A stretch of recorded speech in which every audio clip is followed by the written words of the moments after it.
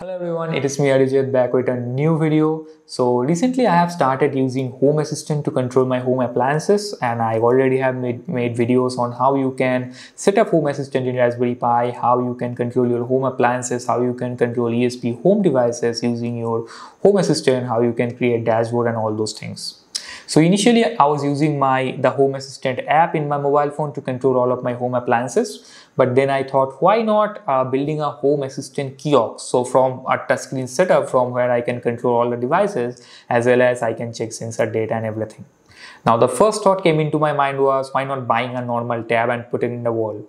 But then I thought, for that I need to buy a tab. Now I already had Raspberry Pis and touchscreens lying around my home. So I thought, why not taking all those things together and make a DIY Home Assistant Kiosk. So in this video, I'm going to show you how you can create your own DIY Home Assistant Kiosk using Raspberry Pi. So I'm going to use Raspberry Pi 4, a touchscreen and few other components to build that thing. And I'll show you how you can take a Raspberry Pi, how you can set the kiosk mode. So basically whenever that device will be turned on, automatically it is going to open the Home Assistant dashboard in full screen and you cannot exit from there. So it will be like complete standalone device. And from there you can control your all Home Assistant dashboards and everything. So all of these things I'll show you. I'll provide you all the things like the 3D files I have used, the codes I have used, and everything I'll provide you in the video. So now if you haven't subscribed to the channel yet, please subscribe it so we can make more premium contents like this. And now without wasting any time, let's get started.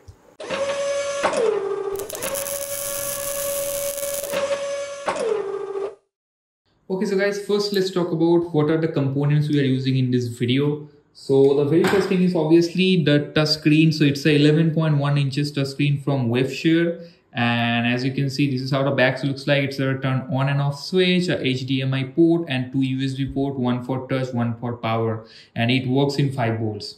Okay, so the next thing is we need a cover for it. So here I'm using a 3D printed cover. So we have designed and 3D printed this. The print didn't came that well, but yeah, it is gonna work just fine. So the main thing is here we are having a hole for a switch, and in the bottom side here also we are having a hole for here we are going to put a DC female jack, and that's it overall about the case. Next we are going to use the main controller, which is in my case a Raspberry Pi 4, and I'm using a 4 GB version. Okay, you can use any other Pi also. These are the main components, but except that also here we are going to use this button. This is a like push, this kind of push button. You press it once and it will be turned on. You press it again, it will be turned off. Then there is a DC jack we are going to use. Basically we are going to give 5 volts to it, and from this DC jack only we are going to provide power to our Raspberry Pi as well as our main touch screen. Next we need a HDMI cable and a U-shaped HDMI. So how I'm going to do it is, so it's a micro HDMI to HDMI female, and here I'm having a U-shaped HDMI. So I'm going to connect it in this way, and next I'm going to connect this thing I'm going to connect in the screen. So here if I show you, here is the HDMI, so I'm going to connect it in this way. Just give me a moment. In this way I'm going to connect it, and now I have the micro HDMI here. I'm going to connect this thing with the with the Raspberry Pi. Okay, and then we need few micro USB cables. So one is we need a USB cable for touch. Next we need a USB-C cable to power our Raspberry Pi, and finally another micro USB cable to power our touchscreen. And almost this is all the things we really need to build it.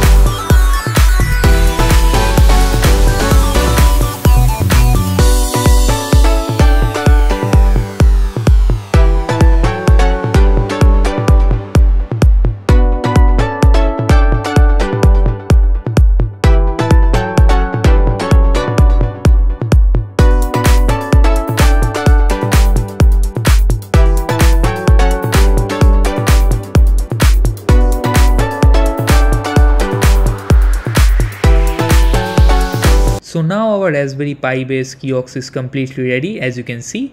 And now we are going to connect the power with it. So here we are using a 5V 3A adapter, and here I'm going to turn this kiosk on now, and within few seconds we should see the screen. Yeah, as you can see here that currently it is booting, and within few seconds it should be booted. Now we can see the screen. We are inside our Pi. We can access the touchscreen also. So now it's completely ready. Now it's time to move to the software part, where I'll show you how you can set up the kiosk mode and can access your Home Assistant dashboard from there. So let's start with the software part. So in the software part, the very first thing is we need to install the OS in the memory card, and for that I'm going to use Raspberry Pi Imager. So in Raspberry Pi Imager, you just go to choose OS. From there, either you can use Raspberry Pi OS 64-bit or Raspberry Pi OS 32-bit. Now here using 32-bit will be a better option, because 32-bit will have less load, and as this system will be running 24/365 hours, so the Raspberry Pi will generate less heat and it will be better for the system. So I'm going to use 32-bit. The storage, you have to put a memory card, and you select the memory card from here. Next you go to settings. From there you set the host name as raspberrypi.local, or any other name also you can give, and you make sure that the SSH is enabled, and here the username is Pi. You put the SSH password. So I'm going to put in any password here, and then you can set up. If you are doing a wireless setup, you have to put your Wi-Fi SSID and password. So here is my Wi-Fi SSID, and here I need to put my Wi-Fi password. And next you can just go and make sure all these are selected, and you can just click on save. And finally, once you select the memory card, click on write. It will take few minutes, and after that the OS will be installed in the memory card, and then we can put the memory card in Raspberry Pi and we can start the Raspberry Pi. So once you power your Raspberry Pi on, you can just go to your terminal, or if you are in Windows, you can also use putty to SSH into your Pi. In Mac or Linux, if you have to do it, you can simply write SSH Pi, which is your username, @ raspberrypi.local, which is your host name, or something else if you have used something else. And in case of Windows, you can simply use putty. You can put the same username and same host name, and next you can click enter. And in putty, you can simply provide the password. Provide your password, enter, and now you are inside your Raspberry Pi. Now I will make it full screen. Next you have to write raspi-config. Once you do that, you have to use sudo raspi-config, and once you do that, you will get into the settings. There the very first thing is we are going to enable VNC, so you will get the desktop. So here I'm going to go to interface options. Here I'm going to go to VNC, and I'm going to enable VNC. So once I enable VNC, so now we can control the Pi from VNC viewer. So I'm going to open my VNC viewer. From here, you have to simply write raspberrypi.local, or without doing all these things, you can also directly connect your Raspberry Pi through your HDMI cable. So now we are inside our Raspberry Pi. The next we will start doing the kiosk mode. So we have to set up the Raspberry Pi in such a way that whenever the Raspberry Pi will boot and it will start, it is going to open our Home Assistant dashboard. Now, before doing anything like that, the very first thing we'll do is we are going to open the Chromium browser in our Raspberry Pi.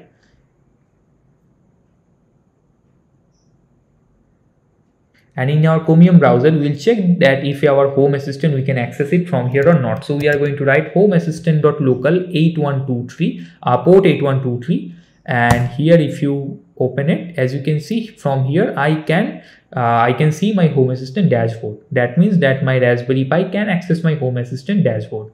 Now we have to make sure that whenever our Pi boots, it will open this page, but it will open this page in full screen, and also these bars will not be shown in the screen, and also the user cannot exit from the screen. Okay, all these things we have to make sure. So the very first thing is we will open our terminal, and here we have to install a library. It's called wtype. It is going to automate the keyboard for us. So you just click here and wtype will be installed. Next we are going to write sudo raspi-config. So again we will change the configuration a little bit. So here we are going to go to system options. From there we will go to as you can see here, boot auto login. Here we'll click, and finally here we will go to the last option, which is desktop auto login, and we will click OK, and it will be done within very few seconds. Now here we are doing this so that whenever the Pi boots up, automatically it is going to log into the desktop and we don't need to provide any password or anything. So click on finish, and it will ask you to reboot. Just click yes and it will reboot. Now we have to write code. So whenever our Pi boots up, it is going to open that Chromium browser and that very specific URL. Now for that, we are going to modify a file which is basically .config/wayfire.ini. Now here you need to make sure that you are using the latest Raspberry Pi OS, in my case, which is Bookworm, because in the previous versions of Raspberry Pi OS, like before Bookworm, the settings will be different. So make sure you are using the latest one. You open this file. This is how the file will look like. Now, as you can see in the file, there are multiple sections, like there is this input, there is the input device and all these things. Now, in your case, you may find the auto start section here. If you find the auto start section in this file, then you only need to append some lines there. And in case you don't have any auto start section here, then you need to add the auto start section. Here you need to paste all these lines. Now, as you can see, this is how the auto start section should look like. So if you have already auto start section and something is written, you just have to append these 3 lines at the end of that section. Now, as I don't have any auto start section, I'm going to add the auto start section and I'm going to put these 3 lines. Now I'll explain you what these 3 lines are doing here. So if we see in full screen, so basically this very first line, it's basically going to open a Chromium browser. Now in Chromium browser, what URL it's going to open? It's going to open the homeassistant.local and port 8123. This URL is going to open. As you can see, --kiosk. So basically it's saying that it's going to open this browser in kiosk mode. Next, as you can see, no error dialogs. That means if while loading this website or URL, if you get any error message, your website is not, your kiosk is not going to show that message. Disable info bar. So basically it's going to hide that top info bar. Also no first run. So sometimes what happens when you opening a URL, it may show you some dialogues like login and all these things. Those all things is not going to show to you. And as you can see, Ozone platform WLAN. So basically here we are mentioning that we are going to use WLAN display server protocol. Now, if you don't know what is WLAN display server protocol, you can just Google it. I'm not going to explain this in this video. But basically previously all Raspberry Pi OS, it used that something called X11 display server protocol, but that's new Bookworm OS is using a WLAN protocol, and that's why here using a WLAN display server protocol. So basically this WLAN display server protocol is better than X11 in multiple aspects.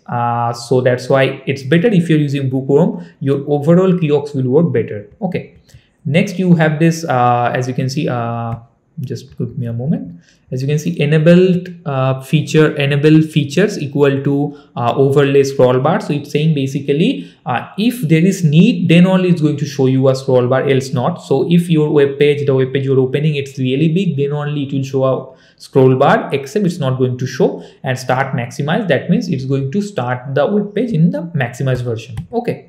The next line we are adding, screensaver equal to false. That means we are saying that no screensaver required. We always want our Chromium browser, that means our Home Assistant dashboard only in the screen. If you want to have the screensaver option enabled, you can just write here true. And finally we have DPMS. So DPMS is basically you can say it's a power management, display power management system. So what happens that when you are not using the display, it's going to turn it off. Okay. Now here we are making it false because I personally want that my my kiosk will be turned on all the time. So all the time I can see my dashboard and everything. Now once you add this 3 lines in the auto start section, you can simply click on Ctrl X and then you click on Y and enter, and your file will be saved. Now we are done with the settings. Now we are just going to do sudo reboot. Now, if we do sudo reboot, next time whenever you are going to open our screen, you will see that automatically it is going to load the Home Assistant dashboard. Okay. So now as you can see from VNC also, if I connect to this Raspberry Pi, you can see I can only see this screen. Okay. Now I cannot see anything else. So automatically it is turning, it is going to open the Chromium browser and going to load this page, and I cannot exit from here also. Okay. Now, what if you have to somehow exit from the screen, and how you can turn off this device? Now, because as you can see here, I cannot see any you cannot access the Raspberry Pi shutdown button also. So how you will shut down this machine and how you are going to exit from the screen. Now to exit from the screen is very easy. You can simply connect with this Raspberry Pi through SSH. So I'll just connect with this Raspberry Pi through SSH. So now as you can see, I'm inside my Raspberry Pi. I can simply write sudo pkill chromium, and as you can see, now if I open my Raspberry Pi, as you can see, it has killed the Chromium browser. Okay, this is the simplest way you can actually kill the process, and you can just get back, and now you can just go here and you can shut down. But again, this is not a good solution. Now I'll show you how you can add a button in your dashboard, in your Home Assistant dashboard, so that from your Home Assistant dashboard itself, you can turn off this system. Now, in my case, if I can show you, if I open my own Home Assistant, as you can see here, I have a button called screen off, and if I just click this button, my Home Assistant kiosk will be turned off. I'll show you the demo. Now first I'll tell you how the overall thing is working. Now here our Home Assistant is running in a separate Raspberry Pi, and the screen from where we are accessing this Home Assistant dashboard is in a separate Raspberry Pi. So basically here we have to turn off the kiosk Raspberry Pi from the Home Assistant Raspberry Pi, or from Home Assistant whatever device you are using. Now to do that, we have to send the SSH command from our Home Assistant to the kiosk Raspberry Pi that you power off. Okay. Now to do that, the very first thing we have to do is we have to go to hacks. Now if you don't know how to install hacks, there is a video in my channel. You can just go and check it out. Now here you need to search for SSH command. Okay.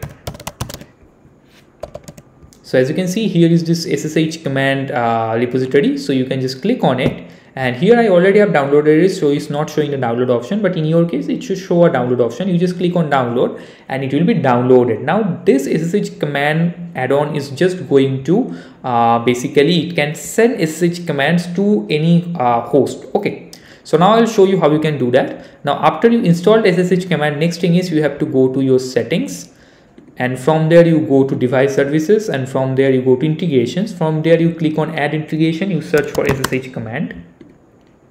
And as you can see, it's showing that it's already configured, but in your case, you have to just click on setup, and within few seconds, it will be done. Okay. Once you set up the SSH command here, you are done doing the complete SSH setup. Next thing is we have to create a script, which that script is going to send that command to our that Raspberry Pi. Now for that, now you can add you can add a script by just going to here and devices services, and from there not device services, sorry, from automation and scenes, and go to scripts. But I'll show you how to do it manually by just adding the .yml file, because I think that's actually an easier way. So for that, what you need to do is you need to first go to here in your settings, go to add-ons. Here you need an add-on called file editor. If you don't have the file editor add-on, you can just click on add-on store, and from here you can search for file editor and you can simply download it. Now I'm already having it. So you click on file editor, from there you click on open web UI. Now once you open the web UI, you just click on the file button. Here are a lot of files you will find. You have to go to scripts.yml, and here you have to add this set of lines. So obviously you will get the code in the description. So here we are setting the name of the script as RPI power off. As you can see, the name is RPI power off. So here very first thing is you need to write the host. So here I'm writing my IP address of the where my kiosk is running, the IP address of the Raspberry Pi where kiosk is running. You can also write the host name like raspberrypi.local or whatever you are using. Next you need to put your port number, your user ID and your password. Now password you need to write inside this quotes. And finally the command you need to pass. Now command is here very important. If you simply write power off, it may not work. So you need to write sudo s power off, and here you also need to put the password. So because sometimes when we are using sudo and we are using power up command, we need to put the password. Now to put the password, we are using a trick that we are passing the password to this command. So it is like you are echoing your password to this command. So here you have to replace the password with your password, and here also. Okay, and finally the action will be ssh command dot execute exec command. So basically it is the add-on you are using, and we are saying that from the add-on ssh command you use the execute command, this method, this action you need to take. You just save this file. Okay, so you can simply click here and your file will be saved. Okay, and once you saved your file, then you can simply go to settings. From there you go to automation scenes, scripts, and now from here you can see your script here. Okay, And if you cannot see it, you can just do a quick reboot of your Home Assistant and you will be able to see it. Now if I just click on it and if I just show you, open it, you will see, you can see all the things like the host, the port, the username, password, everything you can see here also. Okay, now here we have already added our script. Now finally we know now to test the script. You can simply click here and you can click on run. If you click on run, it is going to turn off your kiosk Raspberry Pi. Now finally, to add the button in your dashboard, you can just go here. Here I'm showing how I have styled it and how I am using it, but definitely you can use some other way also. So click on edit and come here, and here you can simply add a section and you can write this code. So I'll show you the raw code. This is how it looks like. So here I'm using a grid, and inside that grid I'm having basically three columns. So in future also I'll add few buttons here, and then I'm using cards. Here I'm using type as button. The name I'm putting as screen off. I'm using the power icon, and in tap action, the action is perform action, and the perform action I have put as script.rpi power off. So I'm just using my RPA power off script. Okay, so this is the code I'm using, but definitely you can just you can add any styling. Just you have to use the tap action as script.rpi power off. This is the main thing you need to use, but you can use your own styling also. Once you save that, you are going to have your button in the screen. Now I'll show you in the screen itself how the overall thing is working. So here, as you can see, my Home Assistant Kiosk and two of my fish tanks, and both of them, like, the light is turned off. Now here I'll turn off both of the lights in the tanks, and now if you see, both of the lights have been turned on. So this is how I can control my appliances from my Home Assistant. And my Home Assistant, if you see, I have another tab for my CCTV cameras, so I can just go into there, though the CCTV cameras I have disabled for now. So I can access all my different tabs, and here is our power off button. You can click on that and then our screen will be turned off. Okay guys, so thank you for watching this video, and I hope you have learned something from this video. In that case, please hit the like button and subscribe to the channel so that we can make more contents like this, and many more Home Assistant Raspberry Pi based contents are coming very soon. So stay tuned with us, and I'll see you in the very next video.